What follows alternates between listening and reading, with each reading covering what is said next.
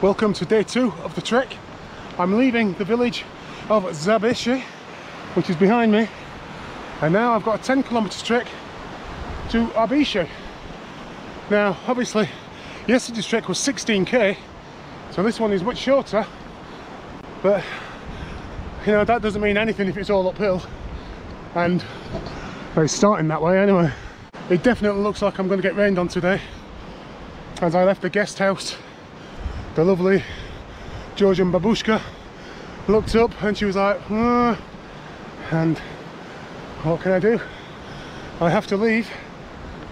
I have a hotel guest house in, what's it called, Adishi, waiting to fill my belly with another table full of Georgian food. So let's crack on. Problem we've got today is it absolutely hammered it down last night. There was a right storm, so it's going to make it harder to walk on these little trails because everything's muddy and wet and horrible. So it might take a bit longer than the 4 hours that I thought it would take. Adishi, 9.3 kilometers, 3 hours 55 minutes.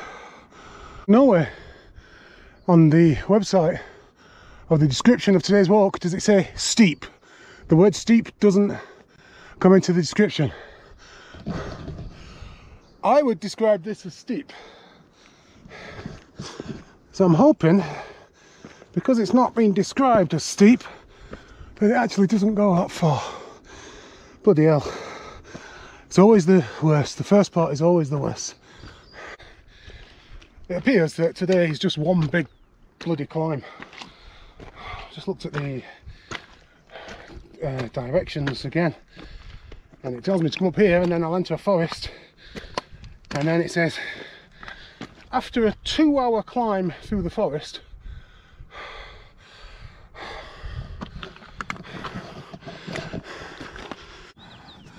nearly twin on this little bugger.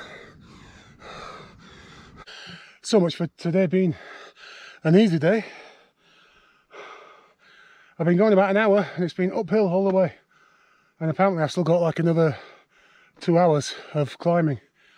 I think I prefer to do 16k where 10 of it is flat than do 10k of this.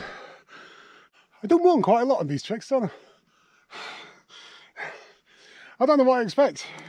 I go on these treks and then like, oh man, it's uphill, wow. Like as if it's going to be flat the whole way. Whew. Oh, to be back in the city.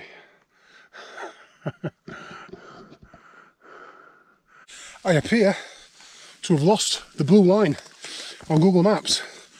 I've not looked at it for a while because I saw the sign to Adishi, and I've just basically, as far as I'm aware, just been following that route.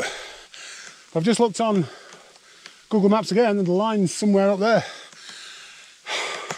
I appear to be walking up a stream, although there's not much water in it at the minute. It's a bit further down. But there's one thing I'm definitely not doing, and that's walking all the way back down here to walk all the way back. Apparently my blue dot is heading in direction of the blue line, so I'm hoping that at some point the two shall meet. I'm absolutely praying that this trek brings me either back to the blue line or somewhere where I can join it, because if it doesn't, well, that doesn't bear thinking about, because that will add at least 2 hours onto my journey. Steep hill as well, so an hour going down and an hour coming back. I really do not want that to happen, so it's major fingers crossed time. As you can see, it's pissing it down. Today's not as good as yesterday. Today's a pain in the arse. I've now got to the top of the wrong path, and that's now taking me in this direction. The blue line is over here, so I have no choice now. I've got to basically leave this and hopefully see if I can get over here, and it's not too big a drop, it's not too dangerous. There does seem to be some kind of path here, So this is it. This is where I find out whether I'm screwed or not. This really is a pain in the arse. So I climbed to the top and there's just a big bloody drop down here. I'm literally, according to Google Maps, I'm like a metre away from the path, but I'm about 15 metres above it. I've just had to force my way through this lot, and I've just basically, I ain't got a choice. I've just got to keep going down and hope that it reaches me to the bottom at some point. I mean, this is definitely not a path. Frig's sake. This is an absolute nightmare. I've literally found where it starts going downhill. I'm having to force myself through very dense, thick forest. I'm literally just pushing my way through. And every time I stop to look at my phone, I'm still not going in the right direction. I'm absolutely soaked now. My feet are soaked, my socks are soaked, every single part of me is soaked. And yeah, it's an absolute nightmare. I'm getting slapped in the face by branches every 2 minutes, nearly slipping down and falling. Oh dear. Today is an absolute effing nightmare.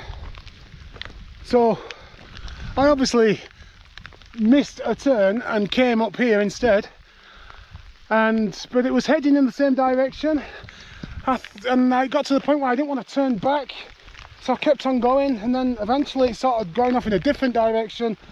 So I tried to cross over, and as you've just seen, I literally spent 20 minutes trying to fight my way through this dense, thick forest, only to come out here where I started. So now there is the worst thing, the one thing I didn't want to happen. I'm going to have to walk all the way back down here to find the turn, and then walk all the way back up. So I basically lost easily an hour and a half. I'm heading back towards where I started, and it's absolutely pissing it down. I'm soaked, my feet are soaked because I've had to fight my way through the bloody bushes. Oh man, this is so different to yesterday. Bloody hell. 2 hours into this trail, an hour walk uphill, only to have to come back down. I can see the hostel. I can see the hostel again.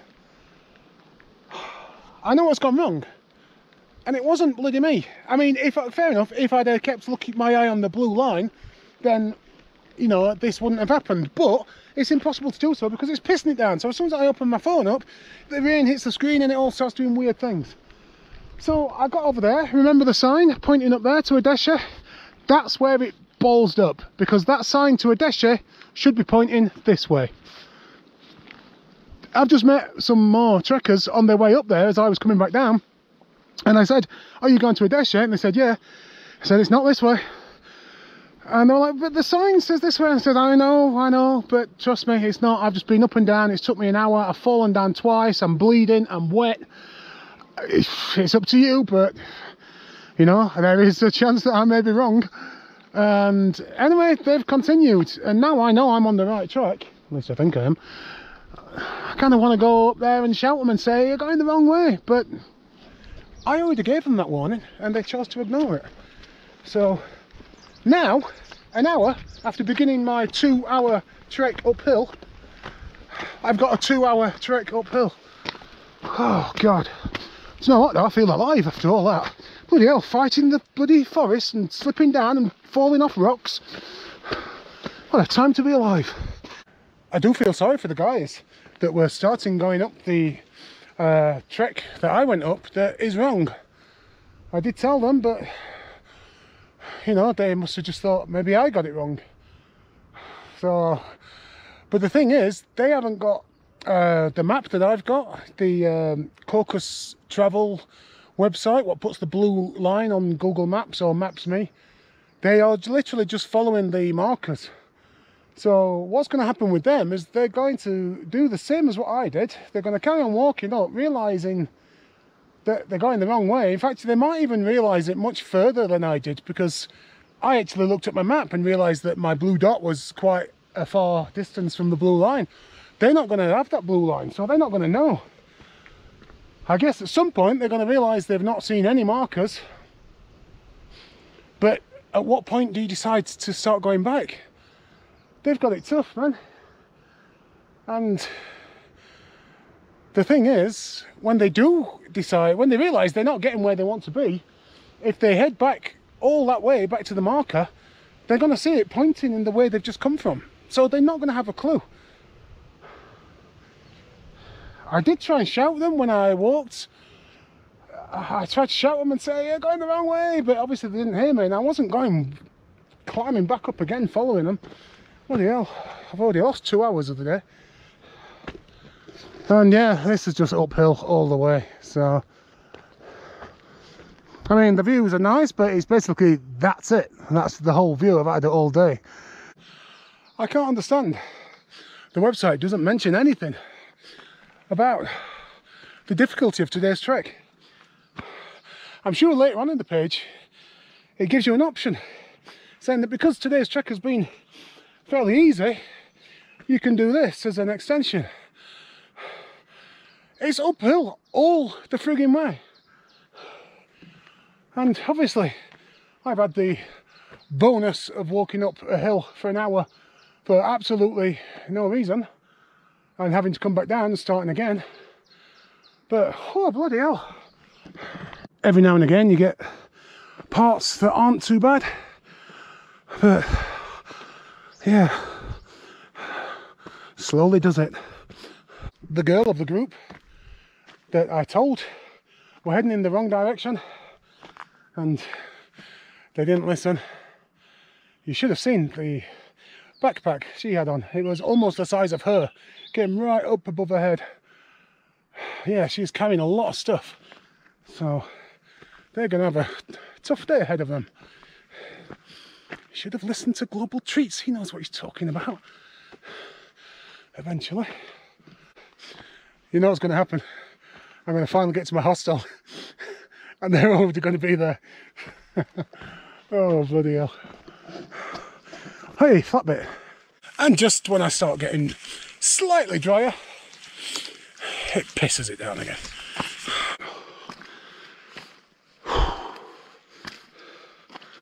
Oh, big wet rock to sit on.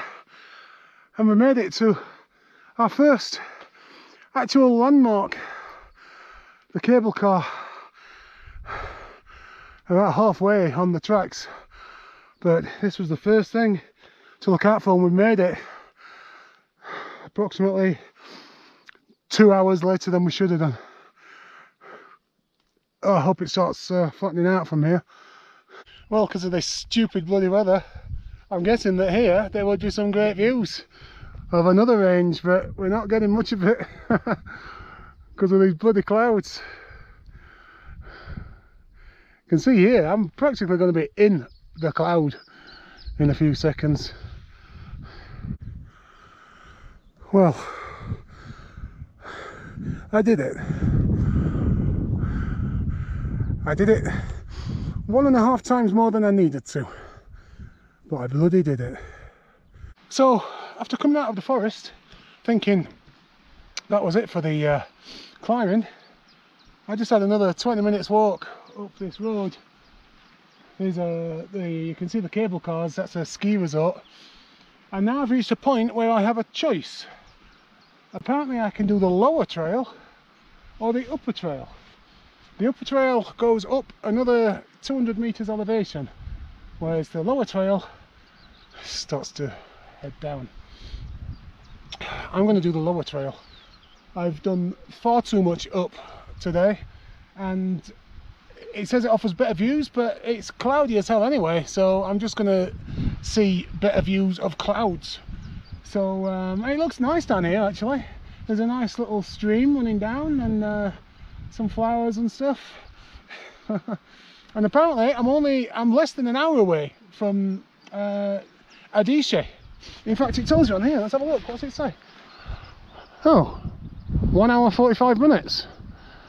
Oh, bloody hell. Okay, well, it is what it is. It's been a long time since I've seen snow. Bloody hell. Oh, tadpoles.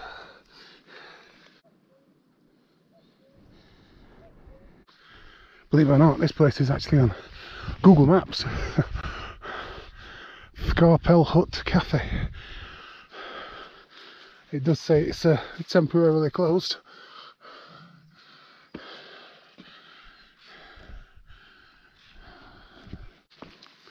It's actually the nicest part of the walk, this, after all them bloody hours of climbing. It's been a tough one today, but look how beautiful it is. I'm walking through the clouds, walking through the clouds. Oh, it feels so good to be going downhill. I'm not even going downhill, just not going uphill. Flat is perfect. Downhill is better. I'm hoping that I don't have to climb any more hills now. We do seem to be going right down into the valley. We're still quite high up. I'm absolutely filthy and also wet as well. I'm not bothered about being dirty. I just want to get my clothes dry. Look at all the flowers. I'm very confused because the pointer, the marker, said like 1 hour 45 minutes. Google Maps says I'm like 11 minutes away and I've not been walking for an hour and a half. But I also can't see how there's going to be anything around here in 11 minutes time. It's all downhill still, which is nice, although I think I've actually reached the bottom now, so it might start going back up again. Bloody hell. Also, my guest house is not on Google Maps, so I'm hoping it's actually in the town that I'm heading to. Now what's going to happen? Picked a great time to lose my internet connection. I wasn't expecting this. I didn't think I had to do this until tomorrow. Bloody hell. I've lost my internet service, so I can't actually check to see if I'm on the right track, but I've just seen one of these, so I should be okay. Problem is, I don't know where my guest house is. It's a bloody challenge today. Look at this. Pretty soon I'll not be able to bloody see. Google Maps was completely wrong. 11 minutes my arse. Still got a way to go. I reckon maybe 45 minutes from here.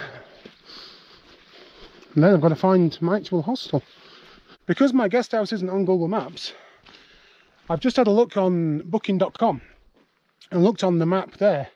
And right next to my guest house, there's another guest house, which is on Google Maps. So I've looked where it is, and these directions are taking me straight to it. So I don't have to worry about not being able to find a guest house once I get there. And according to Google Maps, it's 2.1 kilometers away, which is about, I don't know, what's that going to be, about half an hour walk maybe through this. It sounds about right. Whew, coming to the end now. Pissing it down again. I don't think today would have been half as frustrating if it weren't for this goddamn weather. I mean, it's predicted, like, for the whole time that I'm here, but it's never really happened. But today, I mean, here we go, it's absolutely belting it down now. God damn it, it's always just before I get to my hostel. I hope they've got somewhere to dry my clothes. Now what do I bloody do?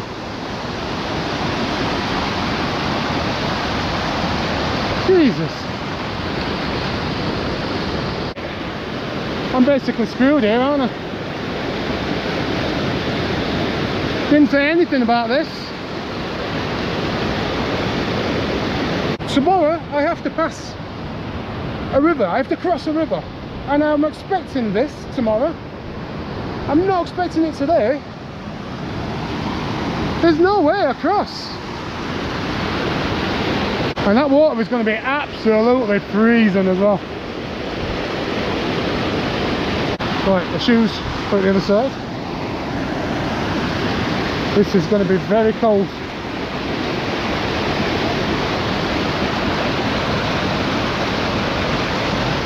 Whoa! Good start.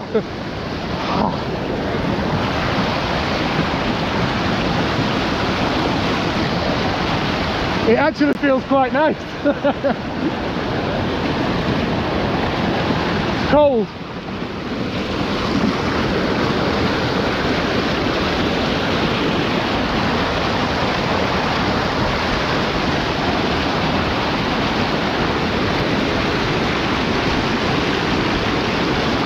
Bloody hell.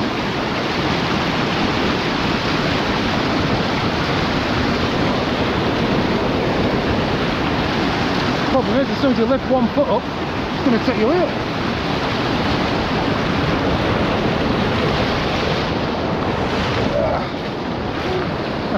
Good luck.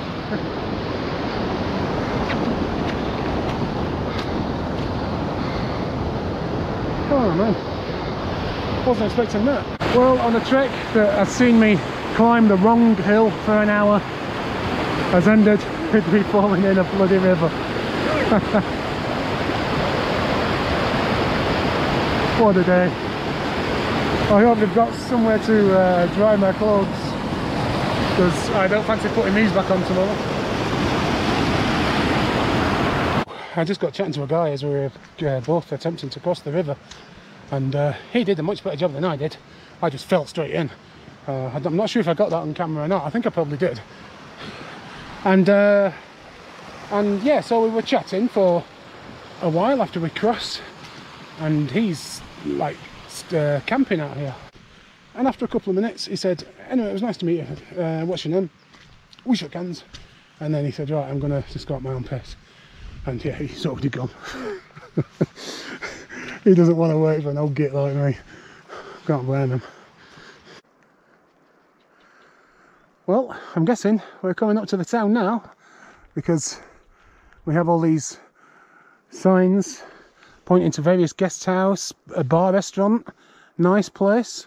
It's supposed to be nice in there, and yeah, fast food and market. Do you know? Oh god, a Coke Zero. Oh my word! Bloody hell! It reminds me a little bit of Nong Kiao in Laos, with the mountains and all the kind of homemade signs pointing you to various guest houses and shops and bars. The only difference is Nong Kiao was bloody lovely weather, and here it's wet and horrible. But we're nearly there now. We're on the last stretch. Where is this bloody village? I thought I was like reaching it about half an hour ago, and I still can't see it. I can see a nice waterfall down there. Bloody hell. There's a building down there. Might even be like a bar. They've got a table outside. Bloody hell. Imagine that. What a place to go for a beer. Imagine meeting your mates. Oh, do you fancy going for a drink? Yeah, where are you going? Oh, that bar in Adishi. Okay, what time do you want to meet? In about 4 months.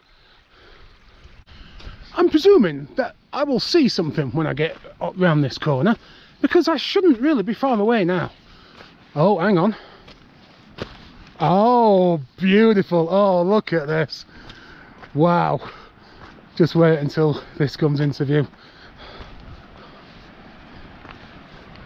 Whoa, what about that? My word.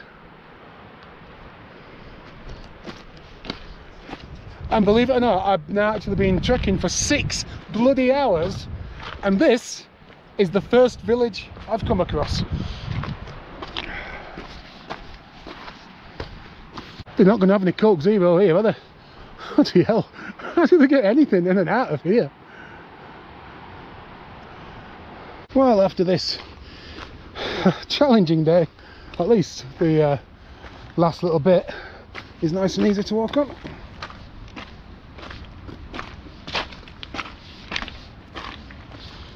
The road to Adishi. Wow, look at this. Hope that's not my hostel.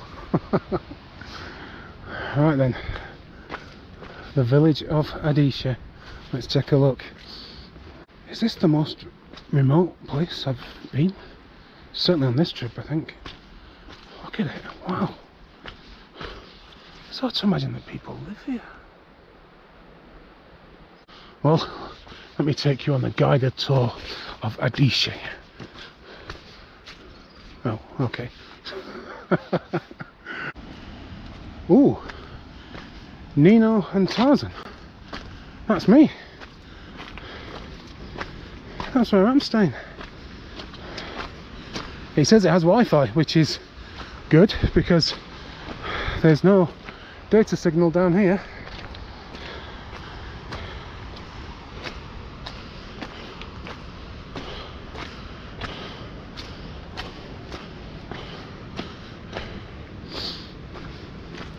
Is this Nino and Tarzan? Bloody hell, just look at this place. Nino and Tarzan? Ah, brilliant. So, room? Yeah, okay. This looks new.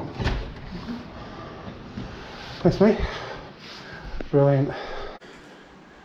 So this is my room then. And like most of these, well I say most, I've only been in two. Yeah, there's no heating in the room. But there are plenty of other blankets there. Not sure what that is. Anyway, it all seems very new. It looks like it's only just been done. They've still got doors that have not been put on yet. There's a few rooms. We've got a couple of people here. There's a couple more people coming, so it's not just me, which is good. It smells nice.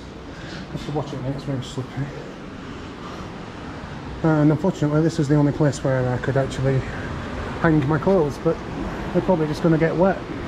But look at this, oh, the cows are coming over.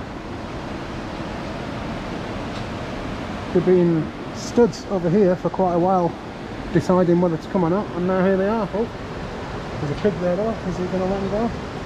Yes, he is.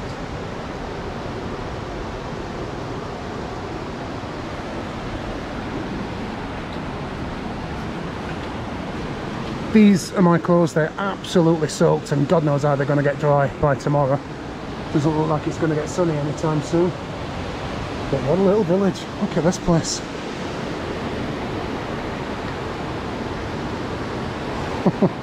Right then, so it's the third day. Right, so I just thought I'd just come and have a look around the town before I disappear. That should take all of 30 seconds.